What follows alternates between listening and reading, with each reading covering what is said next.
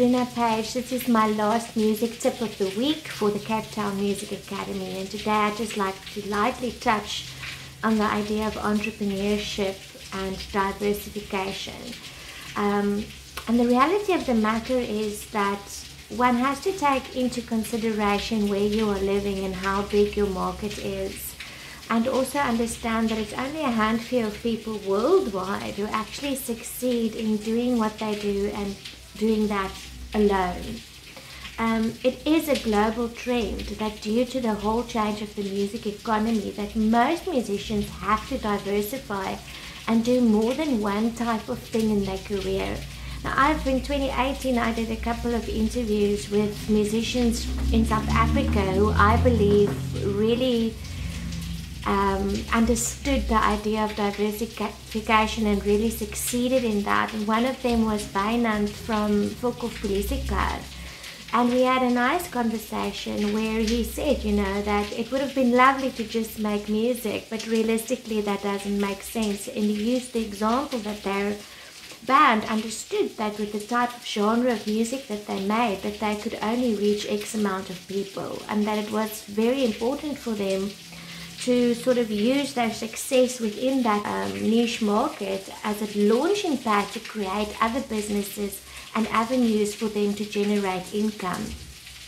A second example would be someone like Nathaniel, who said himself that he developed numerous channels to express himself in a creative manner by writing stories, by singing, by writing songs, by getting on stage as a storyteller / singer-songwriter, and also by cooking. And the nice thing that he said to me was that nothing that he did was forced. Everything was extensions of himself, of interests that he had, things that he was really passionate about. And he really accentuated the fact that even now people are looking for instant gratification, instant fame. They want to become successful overnight.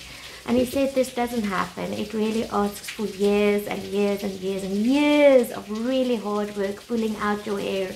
And then he also made a valid point. If after 30 or 40 years still nothing has happened, maybe you should get your cue and you should be doing something else.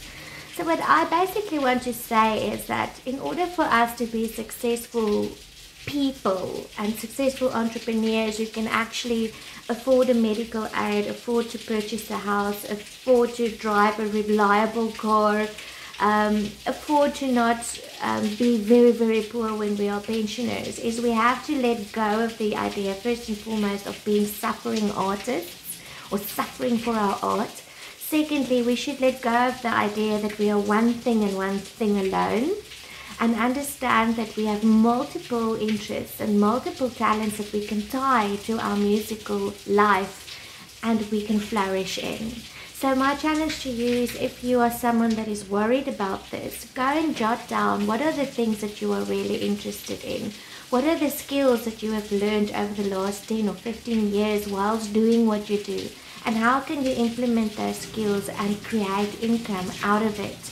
And don't get set in this idea that you are a musician and that's all that you are. Because if that's all that you are, you must also prepare yourself for the fact that you might end up being very poor one day.